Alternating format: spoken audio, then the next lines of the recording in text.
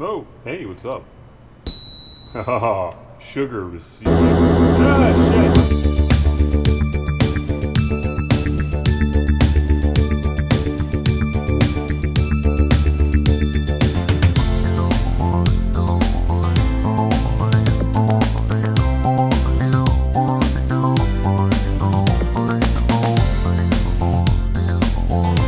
Welcome to the Classic Game Room for the review of Superman on Atari 2600 from the 1970s. Is it better than Superman 64? Do I like pancakes? Of course it is. Let's find out how much better. Superman. I think a better question is, does Superman like pancakes? Of course he does. Who doesn't like pancakes? It's the Man of Steel! On your game system of wood, it's Superman on Atari 2600 from 1979. And this is one of the least intuitive games I've ever played. When I was a kid, I could never figure out how to play Superman. I always thought it looked cool, but could never figure the damn game out until somebody invented the internet. I found a walkthrough, and now I actually know the game's objective. Superman has to build a bridge. Superman, he needs a bridge. Because he can't fly to work, he has to walk there over a bridge. At first, Superman seems like a collection of annoying sound effects with no real objective. You have to know what to do. Start the game by flying into the phone booth and changing into Clark Kent. Does anybody even know what a phone booth is anymore? Back in the day, there used to be these things called payphones. They smelled like urine and allowed you to change into your superhero costume in private.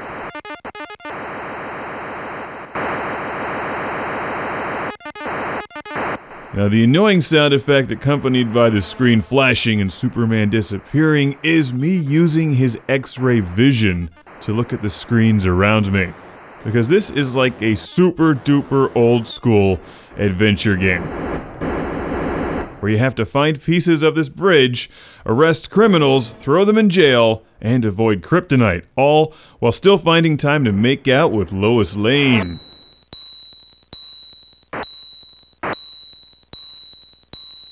That's what that sound effect is.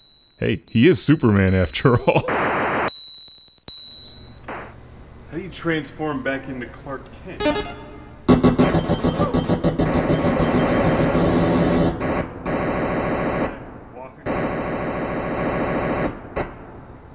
So I built the bridge, now what?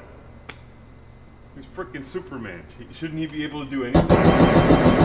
You have to arrest all of the criminals, Mark, and throw them in jail, which eventually fill up, and then get privatized, and taken over by an enormous company that makes a future space jail, from which Christopher Lambert must escape, and that's the plot of Fortress 2.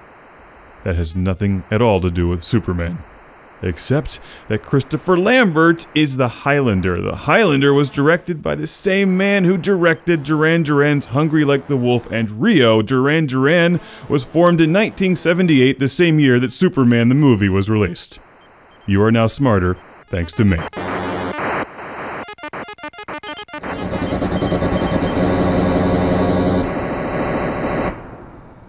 think I've just arrested Lex Luthor. Yeah, there's this guy flying around with like a helicopter jetpack, and I thought that was the dude from Hero on the Atari 2600 and 5200, but no, it's apparently Lex Luthor, so says the internet. This is a very interesting game. Does it hold up well in the future? Well, I'm not really sure. I mean, what you're supposed to do is complete this whole process as quickly as possible, which you can see I am not doing a good job at. That sparkly thing that you saw there, that's kryptonite, and if Superman touches that, he can no longer fly, and then you have to find Lois Lane, who helps Superman get it up in the air, as in restore his power of flight.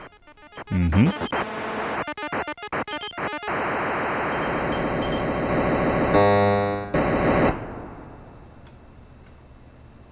disappointed that I can't arrest the helicopter. There's this helicopter flying around, but I don't know what purpose it serves other than making annoying sound effects. Now, after you've completed all this stuff, you change back into Clark Kent and victoriously walk across your damn bridge and make your way to work at the Daily Planet. And I believe you're supposed to do this as quickly as possible, which is why there's a timer on the top right of the screen. That's the game. That's Superman. You know what? I prefer Superman 2 the movie because it's awesome. Kneel before Zod! It never gets old.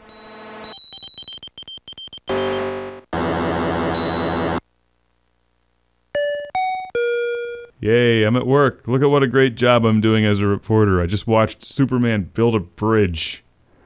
Taking jobs from good contractors. Curse that Superman! I've got a classic game room shout out and thank you to send to Tim from Richmond, Kentucky. Thank you, Tim. There are those who call you Tim? So now I am back to being Clark Kent, as you can see by the hat. Because Clark Kent wears a stylish hat. I'm gonna walk over here to this bridge. Is it? Woo! Superman versus Highlander. Who would win? RoboCop.